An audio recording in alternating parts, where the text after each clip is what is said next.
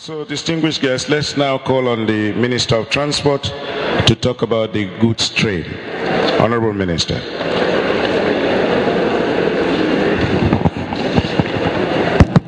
Thank you very much for that important question. How soon will you bring back the goods train?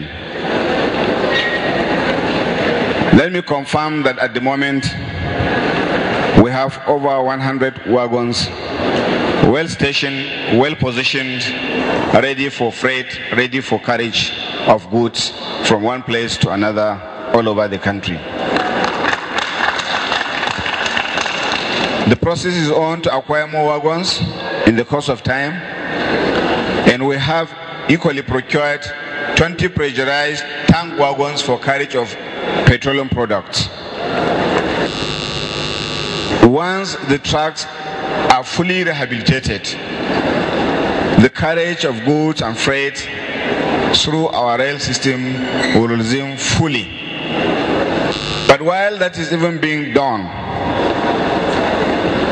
we already have services where trains are carrying goods from Kwara, discharging cement in Ibadan, Oshogbo, and here in Ilorin. This is being done weekly.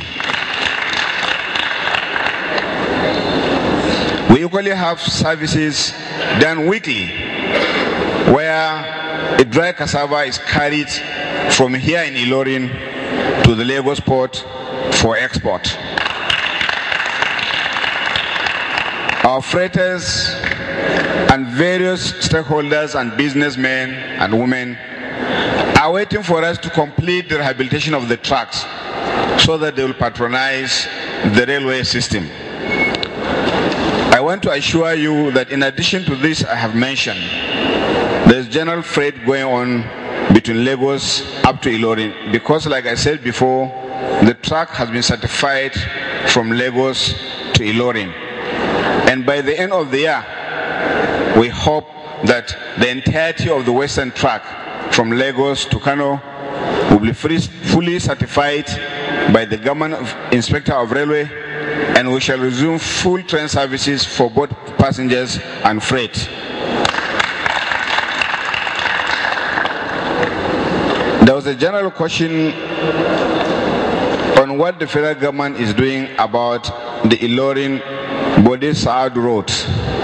The Minister of Information has eloquently briefed you on the federal government's determination to rehabilitate all the major roads and indeed the roads under the federal government control. The federal government has pumped in a lot of money for this year, and money has been budgeted or is being budgeted for 2013 to ensure that all the major roads are rehabilitated in this country.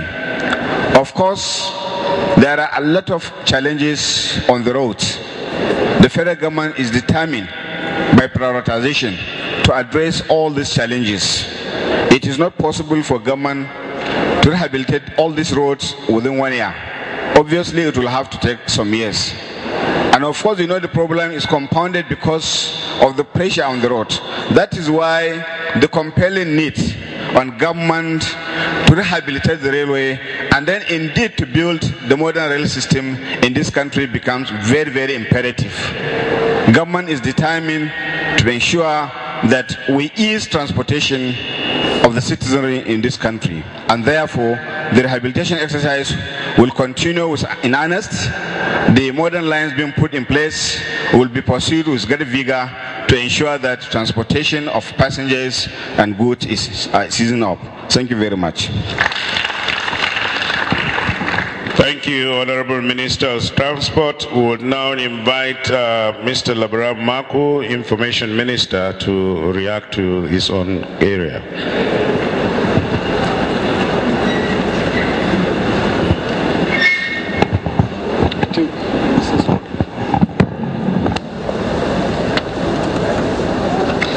Well, thank you very much, Your Excellency, the Executive Honor, distinguished citizens. You can see that it can be very, very tough, this forum, because it's an opportunity for citizens to express their feelings. And let me congratulate those who are asking questions from all over the world through the social media. We made this program such that Nigerians anywhere in the world are following Kwara now. The attention of the entire world is on Your Excellency and all of us seated in this hall.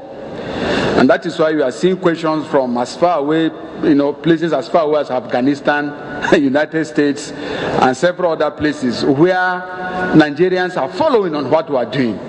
And this is good governance. There is no leadership in this country, even in this continent, that is doing what we are doing now, presenting itself for citizens to ask questions and to express their feelings. This is what we are talking about. It's about the process. It's about the process. And a lot of questions have been asked to me personally. First of all, I traveled by road to Kwara to show not only commitment, because this is a fact-finding tour. In the past, you fly by air while other people are going by road. I say on this tour, I'm going to go by road so that I can assess the situation and also report to the Federal Ministry of Works where there are problems and there are complaints. And as I was talking to you, when those questions were asked, I asked my aide to call the Minister of Works, and we've been in communication of some of the questions that are being asked. And let me tell you what he told me is that the major areas of challenge for the federal government is the road between Ilorin and Jeba. That road is priority number 1 for the Federal Ministry of Works. And also we have the road that is leading from Jeba to Bida. That road is also a very serious priority for us to achieve smooth transportation. But for the section of the express between Ilorin and Ibadan, he reassured me that in this dry season, God willing, government should be able to complete this section, at least to facilitate very good transportation from there. Now, it is not going to be possible for every road to be taken at the same time, because government, somebody was saying federal government is taking more money. Now look at the roads you have mentioned, only in Kwara. Can you imagine the cost of each of those roads? And there are federal roads in all the 36 states of the federation. Those the roads alone. Then you have not talked of the railway yet. You are talking of railway all through the country is the federal government. You are talking of power supply, it is the federal government. Now you are talking of major projects in agriculture, is the federal government. So unfortunately for us in this country, things had gone so bad for decades. And now President Jonathan has the burden, like Obama is facing in the US, where citizens are saying, what are you doing? What are you going to do here? I can tell you that honestly, we see these questions as an opportunity to remind us of our responsibility and the fact that we must continue to work harder and carry you along so that you know what we are doing. Now, specifically in Kwara, the NSC president, chairman, I think, asked a question: what are you doing in Kwara other than the things, the railways and so on? I want to thank the governor for his commitment to employment and the various areas of helping youths, to be self-reliant.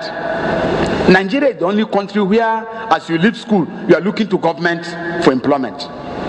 It's the only country. And in no serious industrial nation of the world, modern country, will you have majority of people working for government. It's not possible. The idea of the transformation agenda of Mr. President is to return attention to regenerating a private sector driven economy. The entire transformation program is to encourage the expansion of the private sector through policy reforms. And I can tell you that in the last 10 years particularly, the federal initiatives in promoting jobs are already taking place. Take the telecoms. Before, it was just government. Nitel had 450 analog lines. Nobody could set up a private telecom company in Nigeria. We just suffered, and the communication was not there. Jobs were killed.